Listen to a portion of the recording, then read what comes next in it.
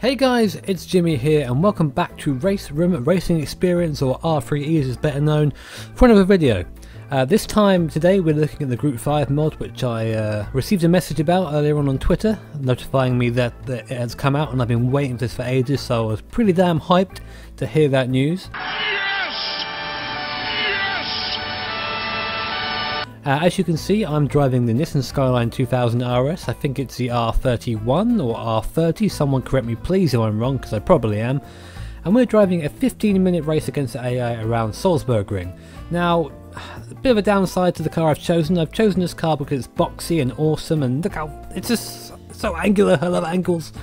But it's the slowest car of a lot, 570 horsepower around there. It doesn't sound like it's a small amount, but compared to the other cars we're up against, it is. So anyway guys, let's get into it. I'm really looking forward to getting this race underway because I love this car and this track, and I'm hoping you guys will as well. So waiting for that to go out now. Got to try and get a good start on this thing because the turbo lag is unreal, so got to try and get the turbo working off the start. Too much turbo. Oh god, come on. I got absolutely murked at the start of that there.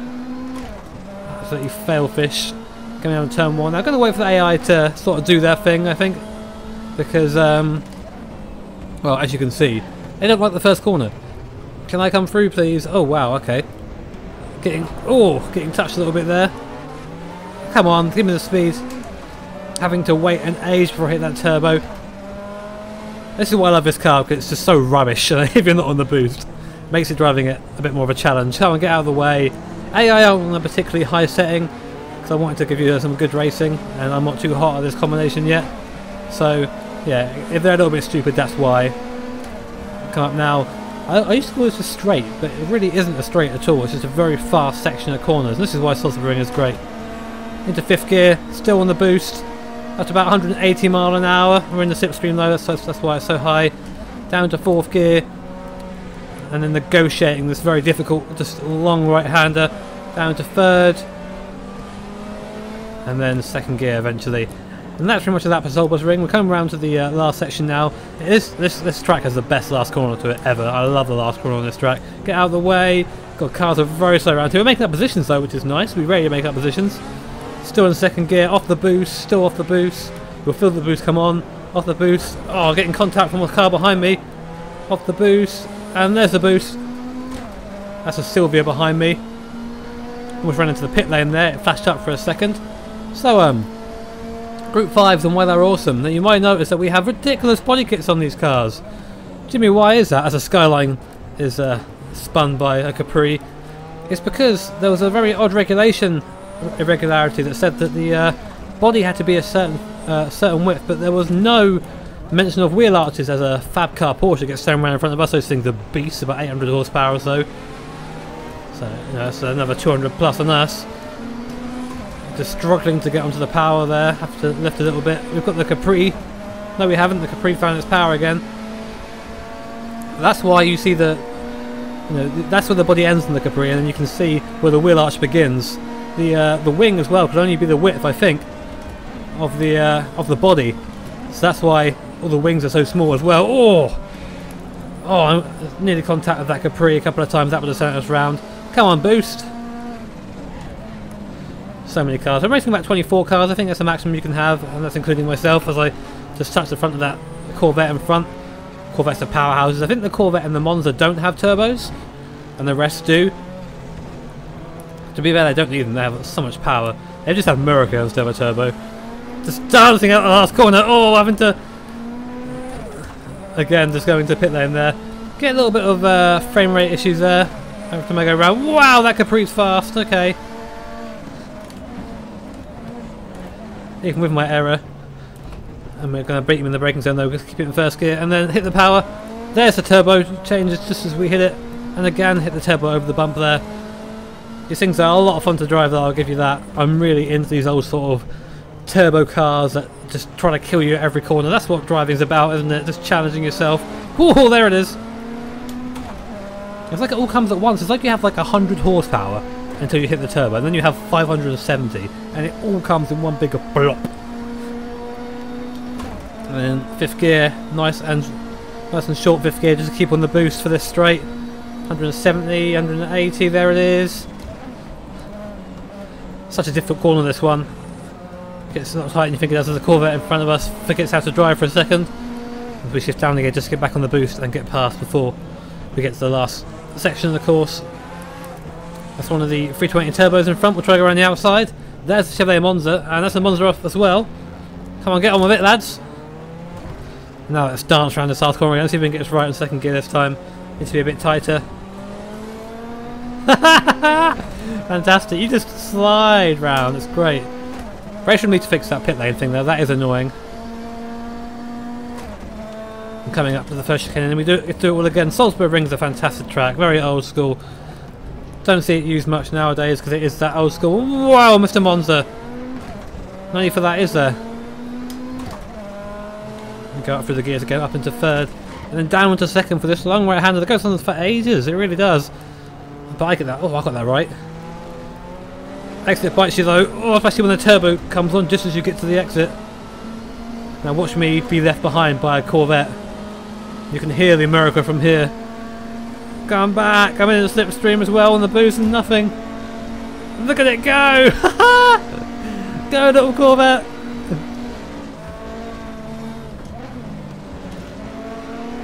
Never, I've been watching the videos back that I've done over the last couple of days. I didn't realise I laughed like that, the haha sort of thing. Sort of frustrating a bit that I do because it sounds stupid, but that is genuine sort of awesome giggle there. And we're making our way out the field nicely. In our severely underpowered Skyline now again, that last corner that I love so much. Come on, give it to me. Oh! Oh yes! Oh matron.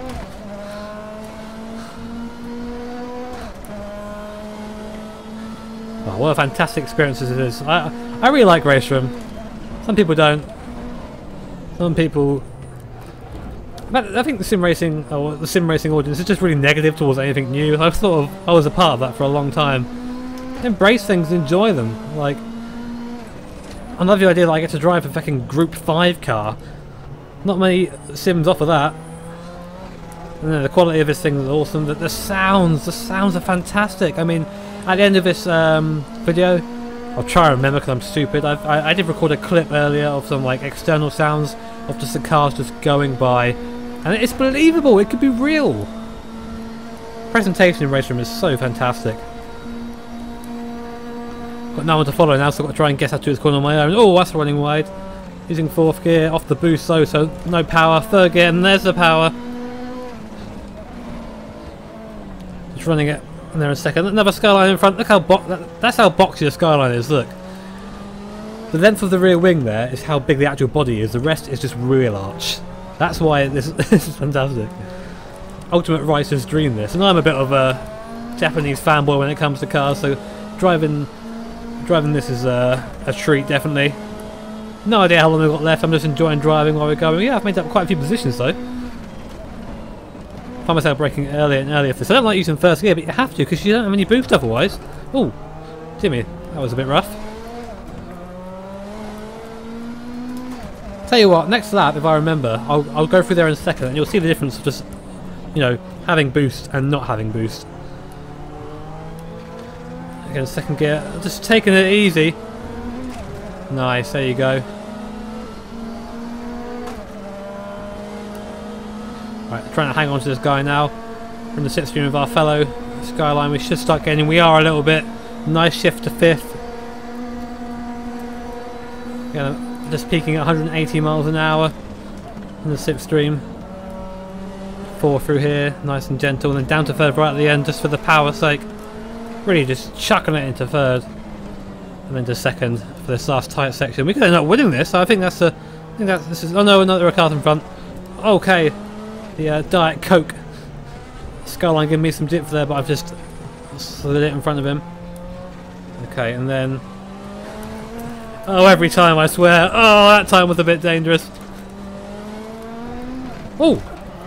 Oh! Oh! Well, how rude. Skyline Senpai, why you do this? Oh yeah, I was going to show you guys what second's like through here. So we're in second now, I'm going to keep it in second.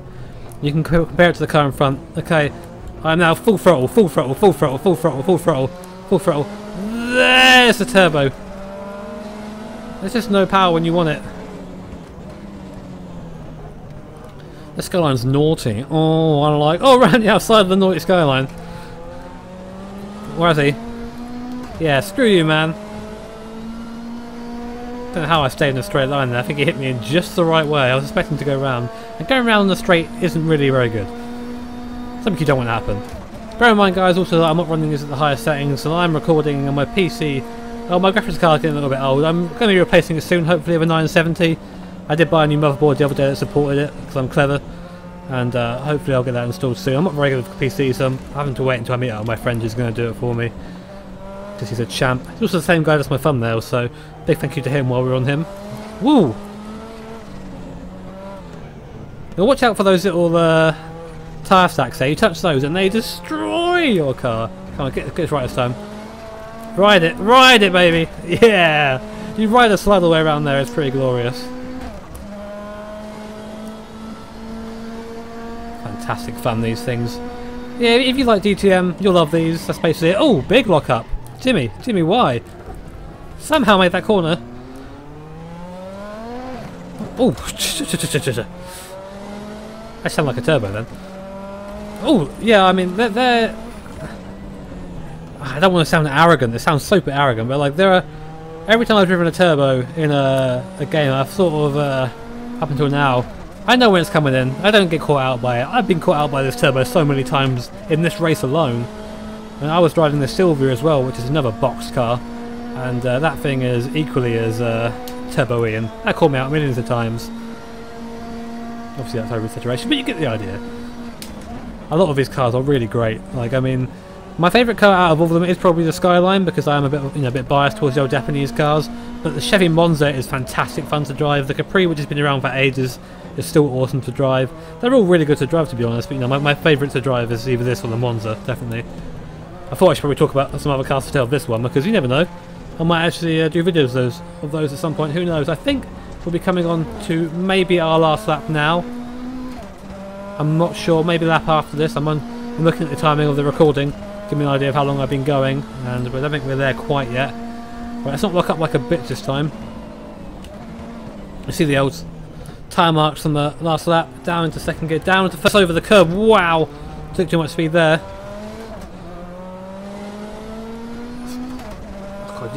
The gearbox feels so slow in this thing. It feels a long way behind the actual car itself, which a turbo beast. I love turbo. And again, just managing that turbo on the exit, you hear me get off the throttle just a little bit to make sure I don't spin. Punching the way up the gearbox now into 4th, we'll get into 5th eventually. Can we catch these guys in front? 2 more positions there. No idea what pace we're in, we'll find out at the end of the race. We started 23rd, so I'm pretty sure we're above that. Yeah, AI are a bit aggressive in race room, but I don't think there's a game anywhere with decent AI, so I'll give them. Again, just trying to get the car turned in that second gear. I love the external sound of that BMW. Oh wow, I gave it a bit too much power there. Almost carried myself off the course, and that's going to allow the BMW to slip back by. But we're going to do our sexy dance and gain no time. But it was sexy.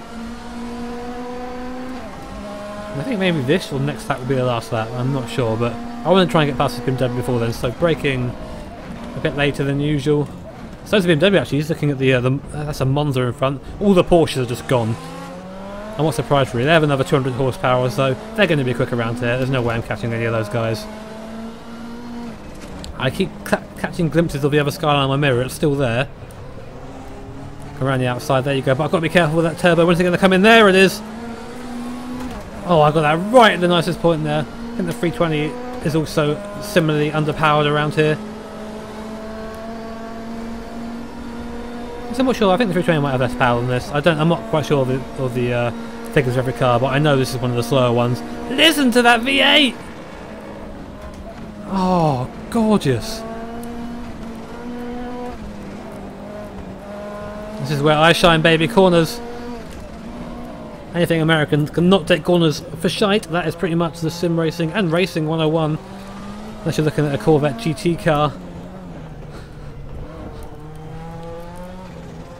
Japanese for the win, baby. Come on, get round, get round, get round, get round, get round. Oh, the turbo. I love it. So we're on our own now. This is going to be interesting because these cars behind are faster than us in a straight line, so we've really got to do our best to sort of stay ahead of them. Oh, I nearly clipped that orange tyre stack there. That would have been a very fast way to slow my car down.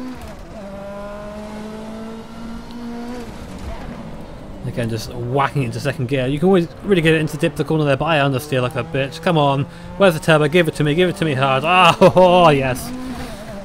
How many innuendos am I making this video? We'll find out. I would put an innuendo counter in, but that'd be too much hard work. I'm lazy. You can't see it right now, but I'm doing a thumbs up. Get off the grass, Jimmy. That's not a good place to be. I had a massive crash when I was just practicing around here for the recording. I was right here. I just didn't brake properly and I went into that wall on the outside. A bit like now. No, we're okay. I thought I was going to lose it then. Just playing with the turbo and fourth. There it is. Oh, you hear it start to come on in the revs. Oh, it's great. You feel the turbo come on every time. It's really great. There it is. All those things in a sim you don't really expect to have. Come around the last corner again. Oh, I love it every time. And over the line. I think we've got one more lap, which I'm not going to complain about whatsoever. I'm locking up the wheels a little bit. Don't want to be doing. No! God, I'm getting so close to that.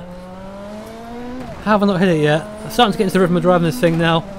Got to give the turbo some respect, but you can't be shy of it either. That's where all the power and ultimately the lap time is. Get a second through there and then caressing, trying to straighten up the car before I smash it, and that was just awful through there. As you can hear, I'm using the old pattern box as well, which makes it even more interesting because I'm heel towing into the braking zone. Up into fifth gear again. The speed of these things is unreal. Even though it sort of sneaks up on you in this car, like it really does. Before you know it, you're doing 180 mile an hour. Oh! I had a bump there mid-corner, that was interesting. Just put me up to outside of the track. Luckily I didn't go off though, because if you put a wheel off there you get dragged out. Oh, they're so close, I'm not going to catch them. Whoa, that was effort though, wasn't it? Keep rolling, keep rolling, keep rolling, keep rolling, keep rolling, keep rolling. These things aren't easy to drive, they do bite you. I love being bitten. And there's the end of the race. I didn't come first. But how that was great. That was really fun. Where did I come in the end? Oh, 11th. Nice. Not bad. I think I was one of the highest Nissans as well, which is cool. Is it going to go around again? I want to see it again. Let me see it. Was I the highest Nissan? Please show me. Come on, cycle. There you go. No, I wasn't. Mr. Yoshimoto was the highest Nissan, but I was second, although I was like 7 places behind him. Anyway, guys, that was super fun. If you're into your old school racing cars, go and buy this. You will not regret it. Go buy Salzburging as well because it's an awesome track, and if you don't think this is awesome, then you are drunk, sir, and you need to seek help. Anyway, guys, thank you for watching. Hope you enjoyed it, and have an awesome day. See you later.